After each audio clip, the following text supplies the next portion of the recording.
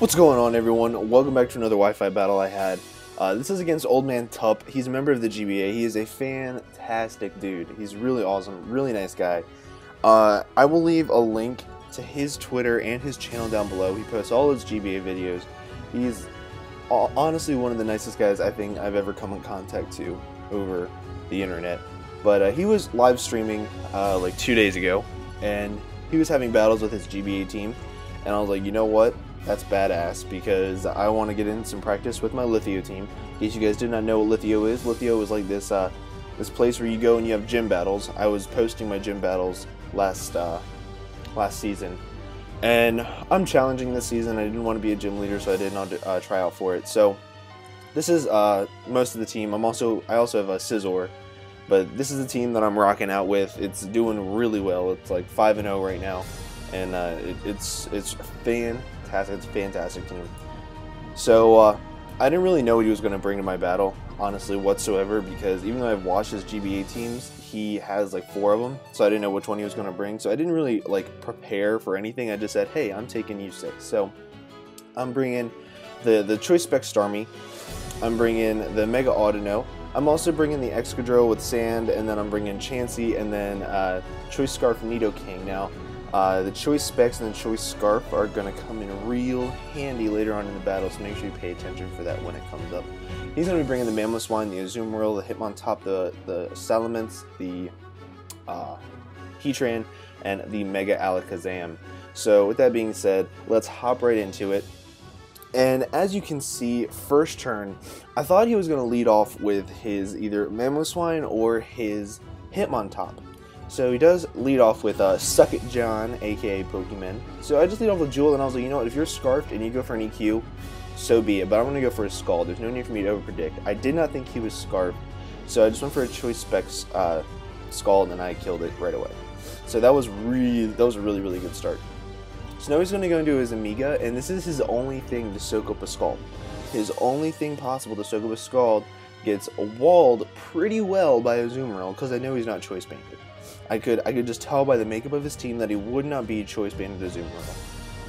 So he does go for the knockoff on my Hippo, and he does knock off the Smooth Rock. And that, I don't know if I mentioned this, but you can't have duplicate items when you challenge the Lithio region. So, I mean, hey, I'm used to only having 2 leftovers with the LBA, so this is whatever.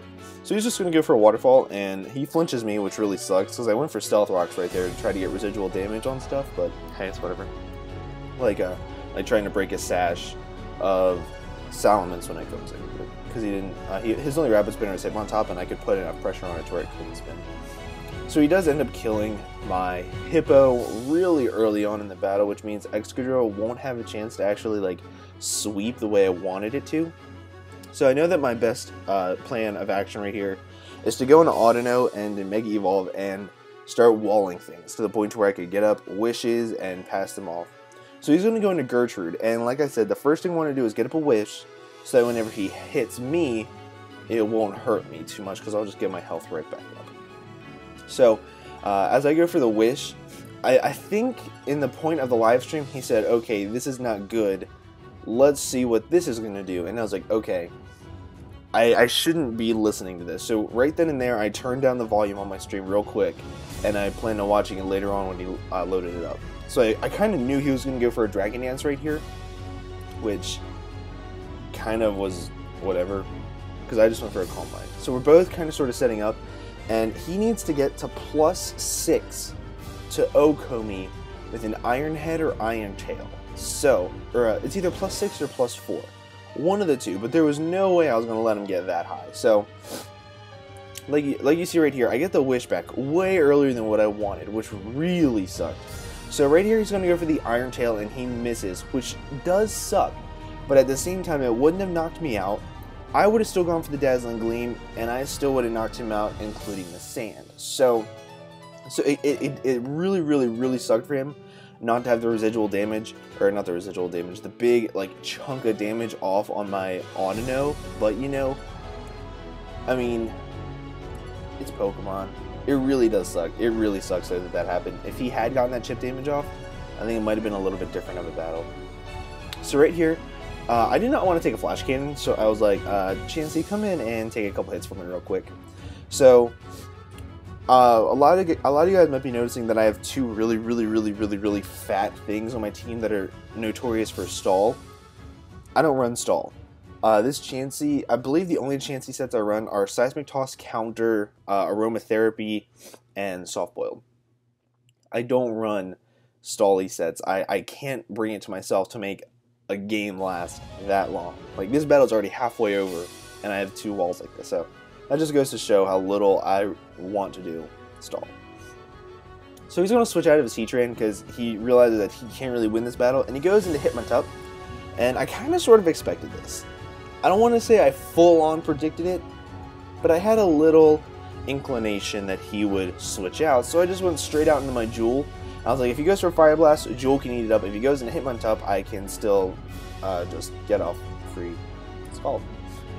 So now I was going to go into the Amiga, and I didn't want to go for Scald because I knew he had this thing in the back, and I knew it would be too much of a free switch.